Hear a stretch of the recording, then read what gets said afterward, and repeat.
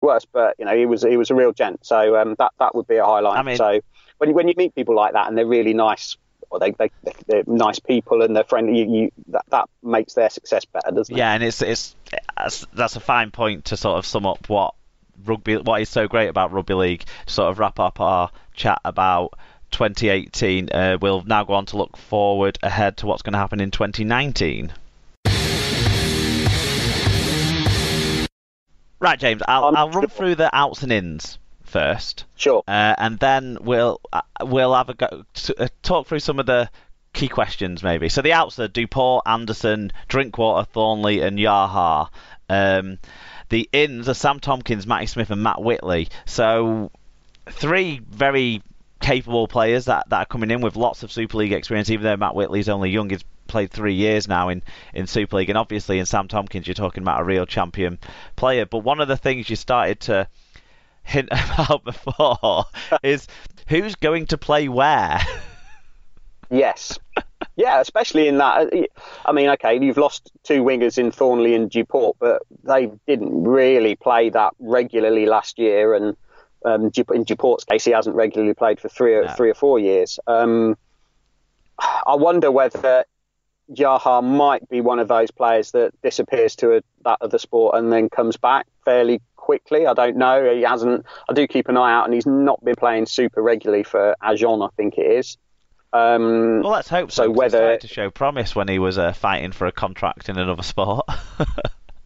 Typical, wasn't it? He suddenly looked like the beast that we all thought he can be. But I suppose Mead will play on one wing. Fingers crossed, Jody Broughton will have a good run with fitness, so he's okay.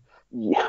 But then, you've got Tompkins, Gigo, Mead, Smith to try and accommodate. And I wonder whether there is numbers in that area, because I wonder whether even the coach isn't sure that Matty Smith's got a full season in him. When he plays, I'm one of those people that thinks when he plays, he always impressed me. But he's a huge competitor. He doesn't doesn't play enough games, does he? And that's the risk you get. And you just hope that, because Tompkins has played all over recently, hasn't he? He's been pretty much in every, and certainly for England in the last few weeks, he was all over the park. Well, I think I was going to say, do you think that's kind of made McNamara's choice almost a little bit easier, with how Tompkins played pretty well in the halves for England and has had periods in game in there for Wigan? Probably didn't do his best work there for Wigan in 2018, but for England he looked like a real good halfback still. Like the player that we saw come through 10 years ago playing in the halves can still do that in the halves, maybe not as quick. So do you think it's going to be Gigo at 1, Tompkins at 6, Smith at 7? That would make sense, wouldn't it? That would make sense, because I think, although again, there's talk that Gigo can come in and get involved in the play a bit more, but I think he's a pretty useful weapon to have, and I actually think defensively he's come on a lot as well. So I would leave Gigo, in the full back, just because he can offer a little bit of something when you haven't got the ball as well. And I think everyone remembers that it was like a rugby league Strictly Come Dancing moment when he took that bouncing ball in goal against Warrington a couple of years ago and did that fancy little step to get out. So he's got the ability not to get trapped in goal, and I think he's probably quicker off the mark than Tompkins. Whereas if Tompkins is involved, when the play's restarting after a tackle, he's got a great vision with his kicks, and if he use that sort of vision with his passing and to try and make forward movement, I think that's a pretty potent thing to have in your armoury. And maybe he'll interchange with Matty Smith to try and keep Matty Smith a bit fresher and a bit fitter, and they'll do an equal amount of work with the ball. That's probably my theory. But do you think? Hey, I'm not a coach. Obviously, back at the top, we talked about how Catalans spent a lot of money for 2018. With Sam Tompkins coming in, that spend hasn't gone down. Let's face it. So. Do you think overall this is a squad that is a top 5 squad with experience of people having won and bringing in other people with winning experience? Do you think this is a top 5 squad, and do you think that's a minimum standard to reach for Catalan in 2019? Well, that's a toughie. It's certainly the minimum standard they should expect for 2019, definitely, with the players that they've got. It's whether the rest of the squad can back it up.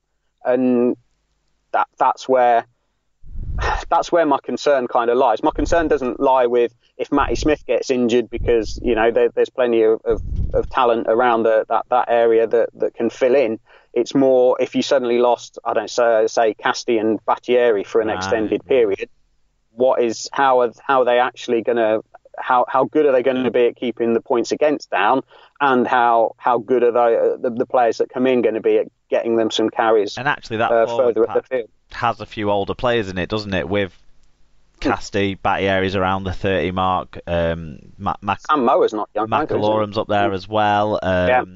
So yeah, and Greg Bird obviously is going to be one of the oldest players in the league next year. So there is some age there. So maybe that's one concerning area, but I still think you've got a top 5 squad there. So let's be positive. I mean, hopefully it's well, and you think as well that we've took Wigan, one of Wigan's better players, and they've lost other players elsewhere. St Helens have lost Ben Barber.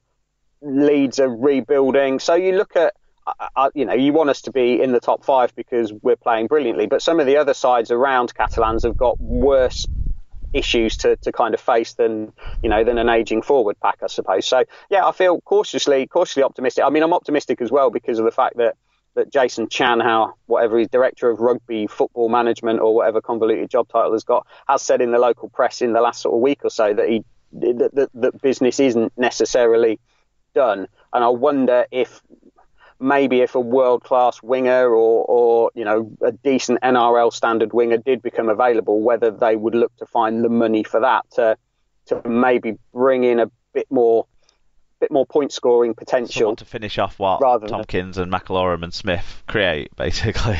Yeah, absolutely. Yeah, I think that's probably a fair assessment.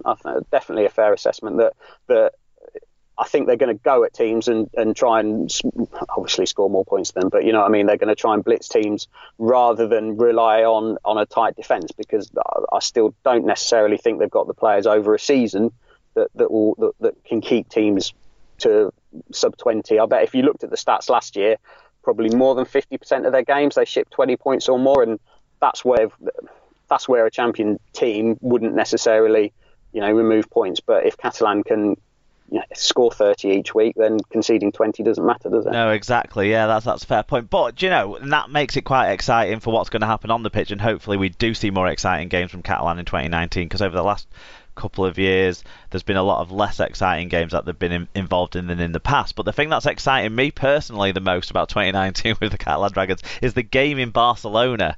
As a Wigan fan, I'm going to be there, and I'm very excited about it. What do you think that means to the profile of the team within the wider Catalan region? Are you excited for that as well? Yeah, I think it's. Scheduling wise, the weekend before Magic, I suppose you'd say, well, it might be, but I think they'll get. Forget about that. Well, I'm not going to speculate on a crowd. I'm too excited to worry about that, James. Exactly, it'll be a great crowd. Barcelona's fantastic. You've got all the resorts, and I suppose that the people that go to Perpignan, who stay along that bit of the coast in sort of Lloret de Mar and places like that, and Calella, they've all got that. They can still stay there because it's an equal distance south to Barcelona. So that little bit of sun, the beach, I think that it'll be fantastic. I think that the French Federation cancelling all domestic games that whole weekend to make sure that no one's got an excuse not to go to the game and show French Rugby League and the Catalans in a positive light. I think that's brilliant. Well, it just has to get 26,000 to be the best attended one-off regular season game in the history of Super League, and that's with what they're putting in place. That's really with the amount of Wigan fans that I know are going over as well, and neutral fans that I know are going out. I think it's realistic if they price it right. That's very realistic to bring some in. The point you make about the French games being called off that weekend so that everyone can get behind the game, I think that's a great point, James. Right, yeah, so apologies again that we missed the end of that due to some poor connection issues. Thanks, James, though, for coming back on. And like I said before, check out ukcatalansdragons.blogspot.com to see more of James's stuff about the Dragons. And And yeah, thanks to you all for listening too. Keep your eyes and ears out for more similar shows as we look to cover off the rest of the teams. We've got London coming up. Nothing for Salford. I'll keep saying that until anyone who listens wants to do something about Salford, but nothing for Salford. But get in touch if you do want to do something on Salford. We'll pick something up somewhere along the way. If you want more SLP in your life, you can find us at Super League Pod on Twitter and Instagram, facebook.com/Super League Pod, or email superleaguepod@gmail.com. You can also get more SLP content on our blog, which you'll find at superleaguepod.com. And you can find other episodes of the show and subscribe through Spreaker, iTunes or YouTube. And on the Podcast Addict app you can also find us on the Leaguecast Android app with some other top rugby league listens, or rugbyleaguemedia.com as well. Just want to thank you all finally for listening again, and until you hear from us next time, keep enjoying and supporting the greatest game of all, rugby league.